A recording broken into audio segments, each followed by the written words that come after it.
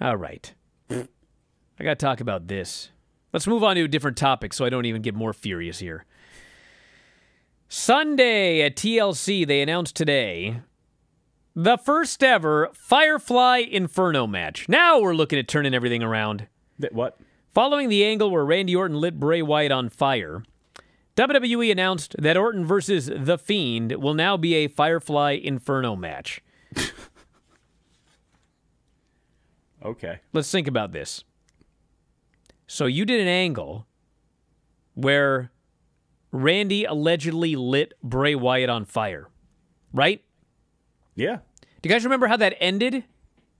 Well, it ended when The Fiend just showed up, and he hadn't been lit on fire, or lit, or litten, whatever, and he attacks Randy Orton. So they've already established that you can't burn this guy up, so what do we have an Inferno match for? Am I thinking too hard about this? After The Fiend's mind games cost Randy Orton an opportunity to once again... Oh, God, I almost had a heart attack. I thought that was actually from our website, but this is actually from WWE.com. After The Fiend's mind games cost Randy Orton an opportunity to once again compete for the WWE Championship, the Viper fired right back by taking hold of Alexa Bliss in an attempt to coax The Fiend during a tense installment of A Moment of Bliss. Is that what happened? Great. Who wrote that? Well, I'm glad they did, because I didn't know what the point of that segment was, but now they've explained it to me. So here's your TLC Sunday, everybody. Roman Reigns, Kevin Owens, TLC. Drew McIntyre, AJ Styles, TLC. Orton versus Fiend in a Firefly Inferno match. I guess you have to light the other bro on fire. Sasha versus Carmella. Shayna and Nia versus Asuka and whoever it's going to be, because Lana's off the show. And The New Day versus The Hurt Business. Well, 3 out of 6. 50% maybe there. Roman Owens, Drew, AJ, New Day, Hurt Business. Okay, I'll put that on the left side of the ledger right now. On the right side is the rest of it. I guess there's been a lot of banter over who could be the partner that comes in and saves the day for Lana. Maybe Lana can come out riding Charlotte Flair's shoulders if she comes out to the ring, as a lot of people expect her to do, or would like her to do at least. Here's the big money line.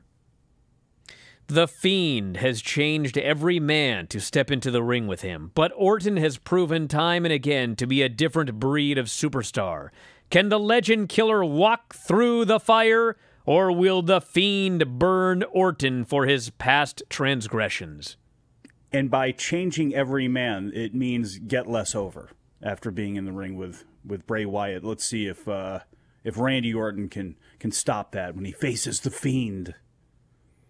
Stuff sounds so stupid when I read it. I wonder if it's better when, like, you just hear it in your own brain. No, it's stupid.